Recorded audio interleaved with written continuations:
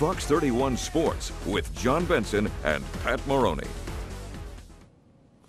All right, today couldn't have been a better day for wakeboarders to hit the water at Turner Field Landing. Everyone was out there to help support Curt Poer, who is in the fight against Leigh's disease.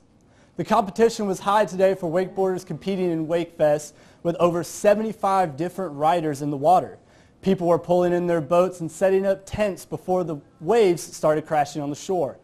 And the wakeboarders were ranging between beginners to advanced, including a women's class.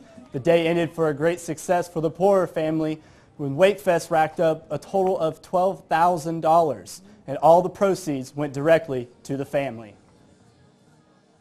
Man, today's been great. You know, I couldn't believe that we had so many people actually come out and help support, and the auctions and the raffles have been just a phenomenal surprise that we didn't really expect. I mean, we've done well on everything that, you know, everything we've tried to sell so far. I just really appreciate everybody's coming out and helping us do what we're doing right now. It's been a big help and a lot of fun today.